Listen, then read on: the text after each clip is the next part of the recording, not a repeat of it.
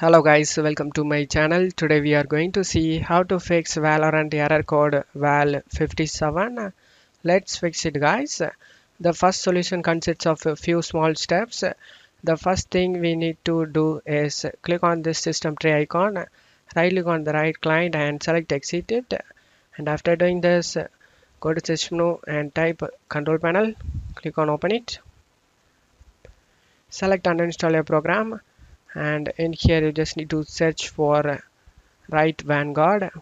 You just need to right click on it and select uninstall guys. Select yes. Select yes again.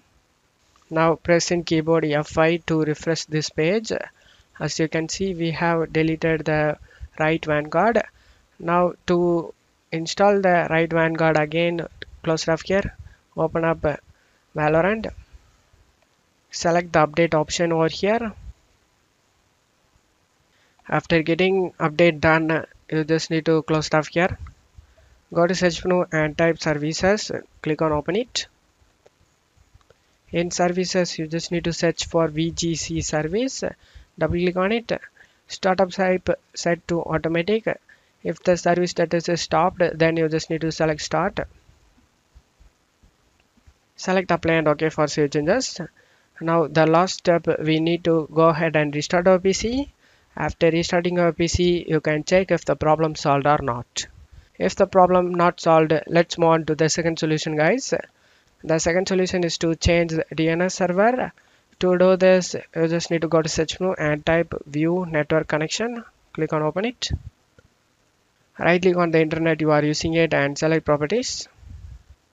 Select internet protocol version 4 and select properties again, and in here you just need to select use the following DNS server addresses and type 8888, and in alternative DNS type 8844. Click on OK for save changes. This DNS server is wanted by Google guys. Now you just need to close it off here and check if the problem solved or not. If not, let's move on to the third solution guys. The third solution is to reset our internet and clear Valorant cache files. To do this, you just need to go to search menu and type cmd. Right click on the command prompt and select run as administrator and select yes. Now you just need to check my video description for this command used in my video. Copy and paste it one by one.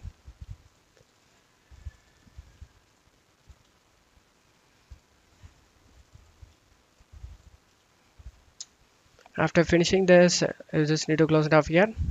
Now right click on the start icon and select run. In run window, you just need to type percentage local app data percentage again. Click on OK. Now you just need to click on this system tray icon. Right click on the right client and select exit it. After exiting it, you just need to search for Valorant folder. Right click on it and delete it. Now you just need to search for right games folder. Double click on it. Now delete the Valorant folder.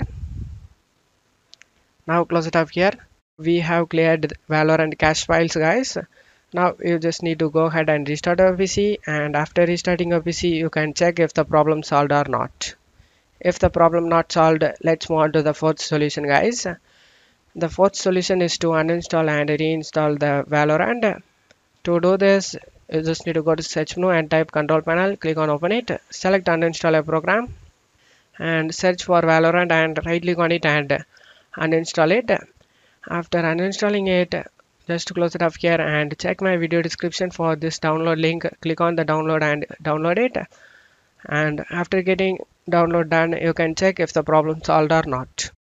I hope one of these solutions fixed your problem guys. If the video helped you, don't forget to leave a like guys. You can also subscribe me and support me guys. Thank you.